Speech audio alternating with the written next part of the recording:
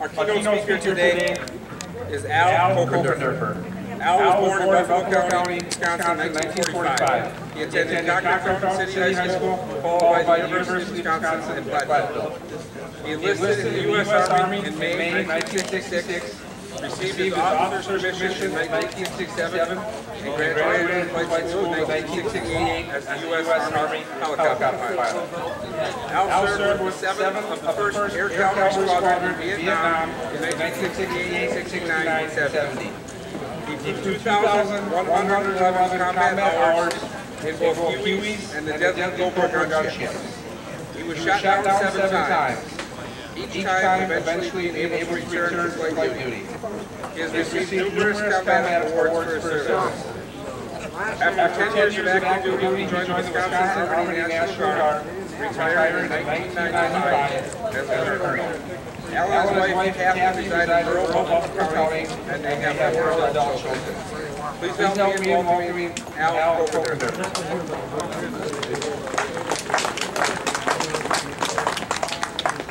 Thank you.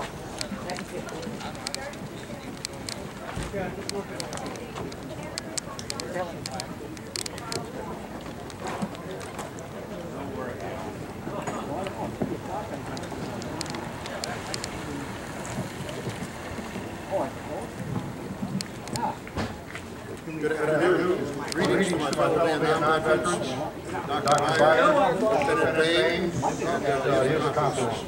Gary Alexis, Professional Medal of Honor recipient, we miss you today. Greetings to all alive veterans of America. I want you at another time and place in the world as among the warriors. We're the finest and bravest allies, and probably the least recognized allies this nation ever had. I will lend my life to you. Greetings to veterans, the citizens, veterans of all wars, veterans of all military service, Canadian veterans. I assume there are some here, they're all. Greetings to the citizens of this great nation in the world. Thank you for being here today. You know, I'm sure this is a very emotional day, a very emotional time for all of us. I can feel the spirit, I can sense the presence of these 58,307 American heroes that we remember and honor today. I think they will be pleased by what we are doing today. Just bear with me at times. There are 49 names of that wall. They're cavalry troopers that were in my command when I was a young unit commander in Vietnam. They were my troopers. I was responsible for them. May they rest in peace, and may God bless and keep their soul. Oh no, you got me mistaken. Someone. Sit back and have a cool one. Dennis Wood. I need about 15 minutes. I need to cover a great deal of material in the time that I have allocated. And being the last speaker, I guess there's no hurry. I learned my speaking skills from another comrade, another VFW comrade, Peter Breed back here. Anybody who knows Pete knows what I mean. You know, it's always necessary to understand the past if we don't understand the present and make intelligent decisions now and in the future. In this case, we simply owe these American heroes the understanding and appreciation of their sacrifice. For many years I've observed the terrible lack of understanding, the lack of knowledge, and knowledge of the Vietnam War, and it has bothered me deeply. I have heard and still hear questions like, why were we there? We should never have fought there. I have tried to answer these questions for many years, and today I really welcome the opportunity to do so publicly. I'm going to cover a lot of ground quickly, so stay with me. If you are 80 years old, or 70, or 60, or 50, let your mind drift back to the times I will describe. Times you probably have lived through. If you're younger, please listen carefully and hear history as it really was. If you're a Vietnam vet, please listen.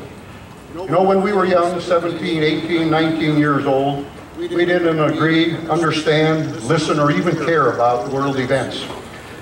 I will try to turn the clock back so that you can understand how the world really was when this nation went to war in Vietnam. Very quickly, in September 1945, World War II ended. We dropped 2 atomic bombs on Japan.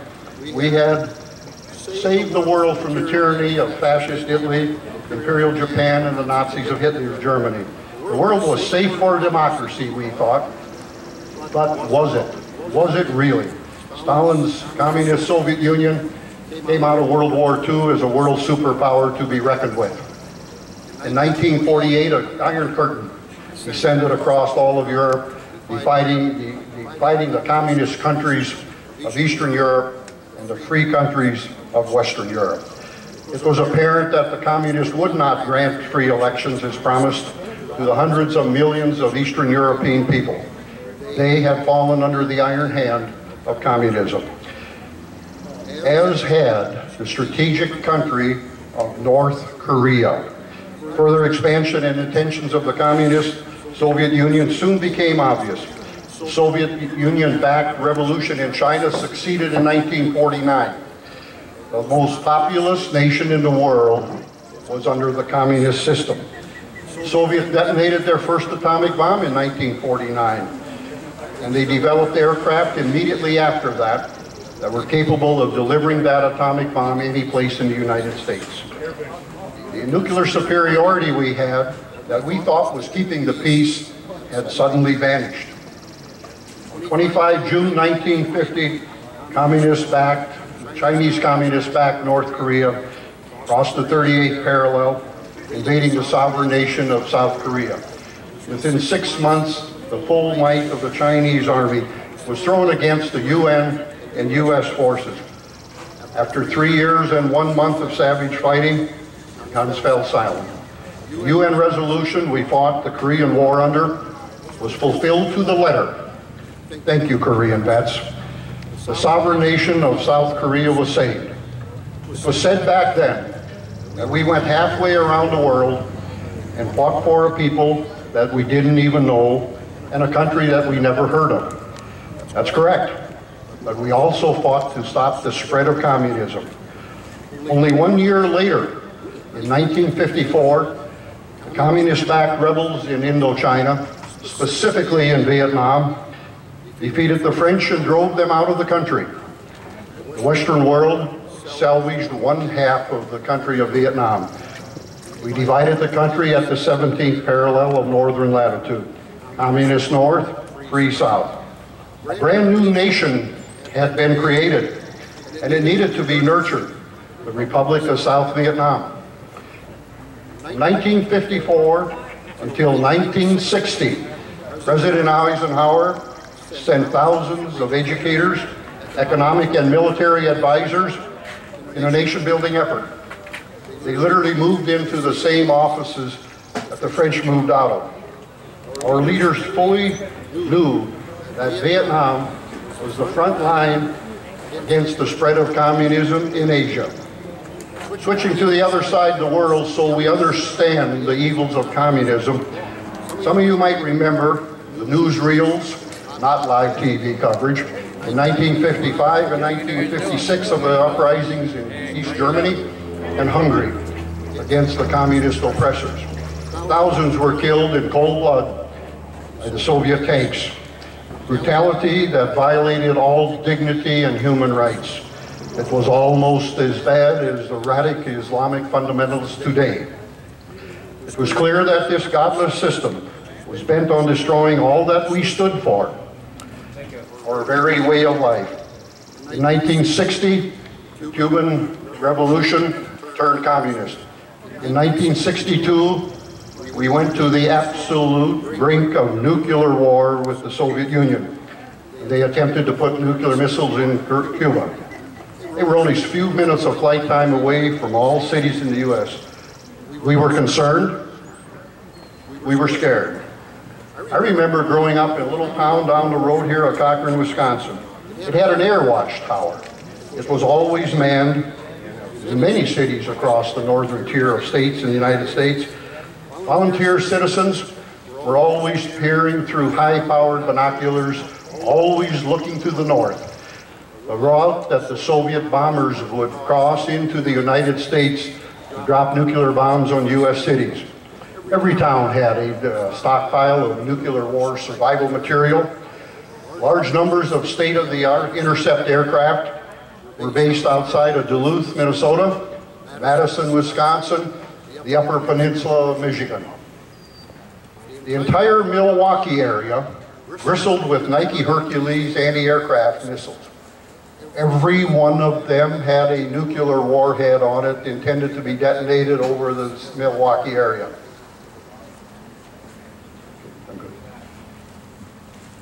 Wisconsin, Minnesota was at the front line of the defense against the nuclear war with the Soviet Union. I remember that, and if you think about it, maybe some of you old-timers do also. My weekly reader showed a map every week on the back cover of the world. It was shaded in red and blue, that which was communist and that was free, and the red was growing rapidly. No one's cared too much. The economy was booming, America was good. Fortunately, our government understood the threat. We entered into military alliances in the Southeast Asia Treaty Organization, which Vietnam was a member. These treaties simply stated, if a member nation was attacked, all members would respond in kind. We did the same thing in Europe with NATO, of course.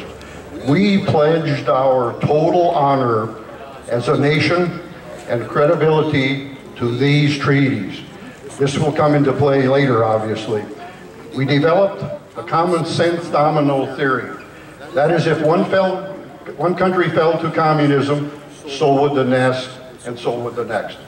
From 1960 to 63, President Kennedy sent thousands of Special Forces troops to assist South Vietnam in its struggle against the fact insurgency. This was not enough. In 1963, the fledgling 9-year-old nation of South Vietnam asked the Southeast Treaty Organization for more help. Several countries, Australia, New Zealand, South Korea, and the United States responded with some additional aid. By 1965, it was absolutely apparent that this aid was not going to be enough. Large numbers of conventional U.S. forces would be necessary to defeat the communists. By now, Cambodia, Laos were under communist control. Vietnam was the front line in Asia in the struggle against communism. By this time, the second most populous country in the world, India, was under the communist sphere of influence. It was absolutely clear that we would have to call communism somewhere, and we would have to do it very soon. We could retreat in our minds, withdraw our military forces from Asia, from Vietnam. We could have allowed the communist system to overrun South Vietnam, India, Philippines, maybe Hawaii, maybe California. Communist insurgencies were running rampant in South America and Central America, all the way north to the southern part of Mexico. In other words, we had the choice of fighting the communist-backed puppet forces on foreign soil or fight them on American soil, and hopefully fight them with conventional forces and not in a nuclear war of annihilation. These are the same choices we face in 2016. Fight radical Islam on foreign soil or right here at home. From 1964 to 1968, President Johnson and his administration made the clear and conscious decision to stand and fight the communists in Vietnam. They did not slip down a slippery slope in an aimless pursuit of war. They decided to send hundreds of thousands of American troops to Vietnam. By 1968, we all know 550,000 would be fighting, peak year of our efforts. Let us not forget, once again we were fighting in a foreign land for another people who lived with some of the same basic freedoms that we take for granted. We had seen the subhuman, the savagery, the butchery of the communist system for over 20 years. We knew what would happen in Vietnam, Laos, and Cambodia, and so forth if we failed. Many Americans certainly have a deep respect for to spare the lives of innocent civilians. Since 9/11, I think most Americans understand that better. For this reason, this country never used weapons of mass destruction, to include nuclear weapons in Vietnam. We could have used them, we could have killed the enemy, and a great many friendlies. No victory, and morally wrong. When a democracy goes to war, the support of the American people must be attained. It never was fully accomplished in Vietnam. Remember, at the outset of World War II, the Japanese attack on Pearl Harbor did all of that. The Korean War was never fully supported. We move on to the present global war on terror. Well, radical Islam united and mobilized this country after the attack on 9/11/01. They united us. Three very capable presidents, Eisenhower, Kennedy, and Johnson, never accomplished this from 1954 to 1968.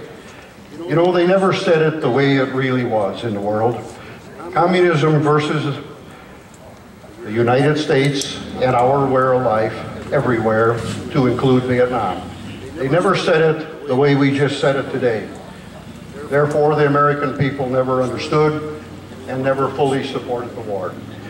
In 1968, when President Nixon took office, the needed support was never there, and we all know how tragically everything ended. All the incredible sacrifices of 3 million American soldiers, sailors, airmen, and Marines that paid the supreme sacrifice, these 58,307 seem for naught. Maybe, but let us judge history just a little bit late when I close shortly.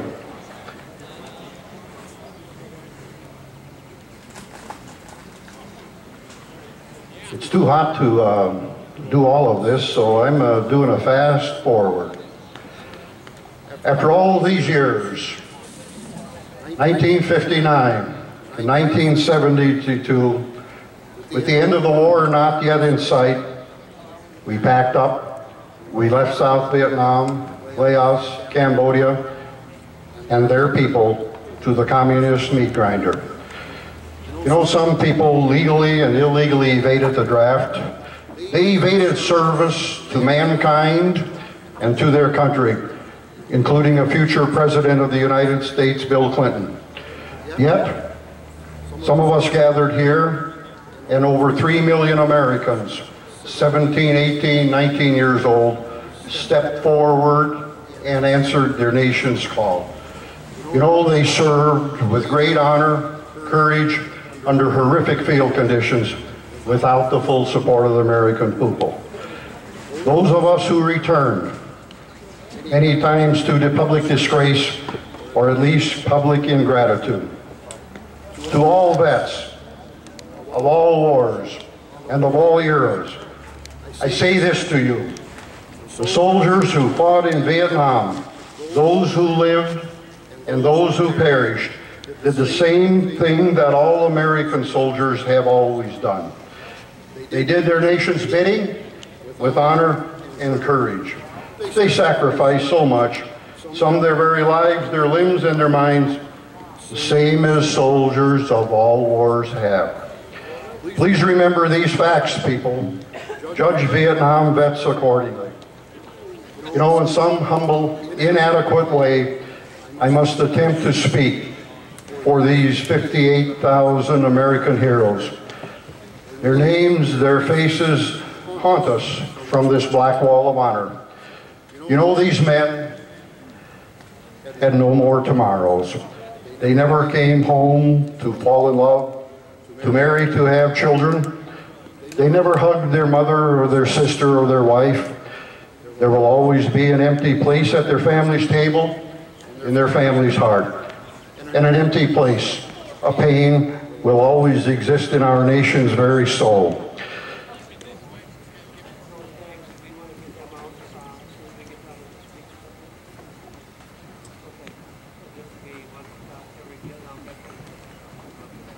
In closing, skipping all the other pages, I'm going to say a few words I don't think anyone here has ever heard. I know they are true. I will speak for a few seconds on the great victory of the Vietnam War. The great victory it was for the United States.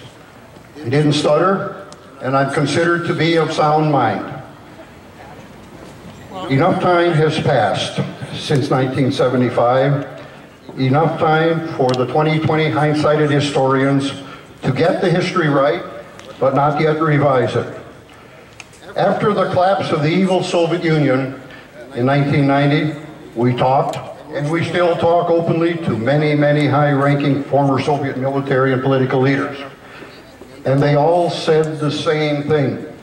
They were amazed, and they were disheartened at the incredible tenacity and determination of the United States fighting them in Vietnam. They further realized that the cost of further communist expansion would be too high a cost, even for them. The Soviet Union never again attempted to expand its communist ideology. Their incursion into Afghanistan in 1980 was not an expansionist move, but a defensive one to defend against the radical Islamic movement that was sweeping through countries bordering on their southern republics. The efforts of these heroes were not in vain. They were not wasted. In paying the supreme sacrifice, they exacted such a high price from the enemy, from the communist world. It is these heroes that won the victory. All of their sacrifice is diminished without our remembrance. Let us and all future generations of Americans remember these fallen heroes in our hearts, in our minds, for it is they who saved us and our nation from the eventual communist expansion and the enslavement of this country. Stay for a while today, meditate, understand, and appreciate how and why you are gathered freely here today. Bring a friend, bring a younger person, bring a neighbor, sometimes during today and tomorrow. Understand and remember what they did for you and for all Americans of all generations. Thank you. Thank you for your incredible service. Thank you, heroes. May God bless you in the United States of America. Thank you.